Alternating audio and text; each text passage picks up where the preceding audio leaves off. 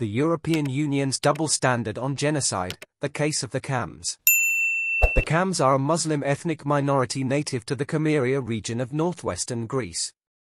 During World War II, the Chams were subjected to a brutal genocide by the Axis powers and their Greek collaborators.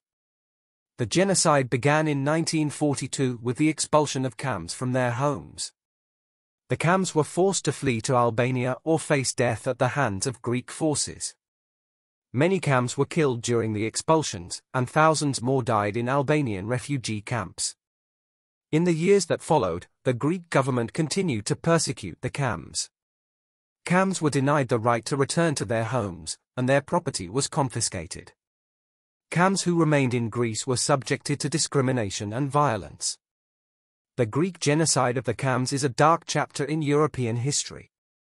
It is estimated that up to 30,000 Chams were killed during the genocide, and many more were displaced. Despite the horrific crimes that were committed against them, the Chams have never received justice. The Greek government has refused to acknowledge the genocide, and no one has been held accountable for the crimes that were committed. The European Union's double standard on this issue is clear. Germany and Belgium have been held accountable for their past crimes, while Greece has been allowed to get away with murder. This is a slap in the face to the victims of the Cham genocide and to all those who believe in justice and human rights. The European Union must demand that Greece acknowledge the genocide of the Chams and take steps to address its legacy.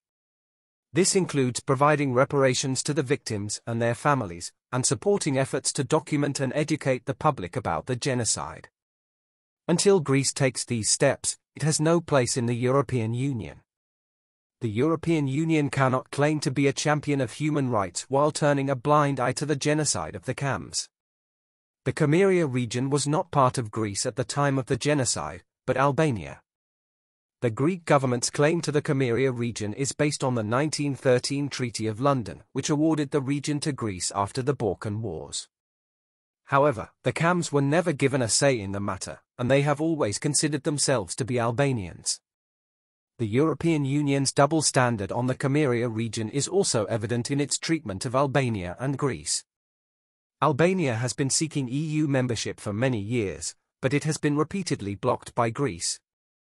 Greece has used its veto power to prevent Albania from joining the EU, even though Albania has met all of the EU's membership criteria. The European Union must hold Greece accountable for its crimes against the Chams and its double standard in the Bujaria region. The EU must demand that Greece acknowledge the genocide of the Chams, provide reparations to the victims, and support efforts to document and educate the public about the genocide. The EU must also remove Greece's veto on Albania's EU membership.